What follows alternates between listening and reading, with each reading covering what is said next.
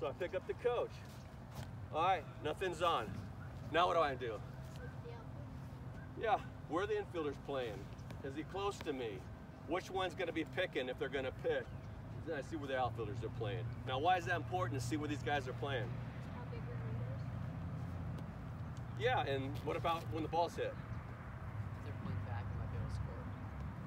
Yeah, what if it's hit right at them? You might stay. So I know I have to stay, I have to hold. But if I'm taking my lead, same thing. Let's take my lead out here again.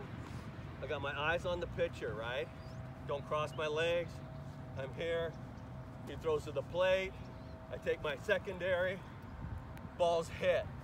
Now I know in my mind already where this guy's playing and where this guy's playing. So if the ball's not at a certain height, and what we do sometimes, we'll put those big nets, one at short and one at second, and we'll start reading balls off the bat. So when you guys are doing like batting practice on the field, this is the things that you should be working on at second base. Reading balls off the bat, making sure the height where the guy can't jump and catch the ball, right? But if you know he's not in the area, then you're okay. But I've got to know, hey, this guy, no arm. This guy's got a great arm. This guy sits back on balls but has a good arm.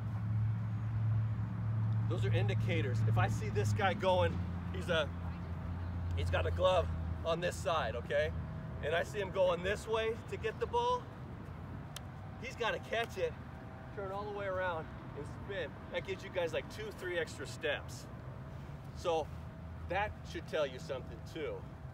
But because I know already he's playing there, I knew the ball was hit over there, so I know he's got to go that way. I got a good chance of scoring.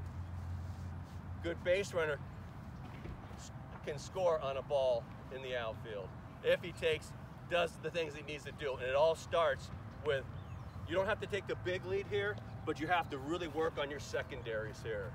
And this is where I really have to work on, you know, getting out here. Getting out. And then if the ball's a line drive here, I gotta freeze and go back, because a line drive at these guys out there anyway on the ground, you're not gonna score anyway. So all you're worried about is, I want to get from here to here, and I don't want to get doubled off. So pick up the guys next to you. Where are the infielders?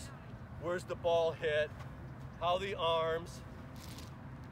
Is this guy lazy? When he catches the ball, does he do one of these? Those are things that you should be looking for. All right, third base.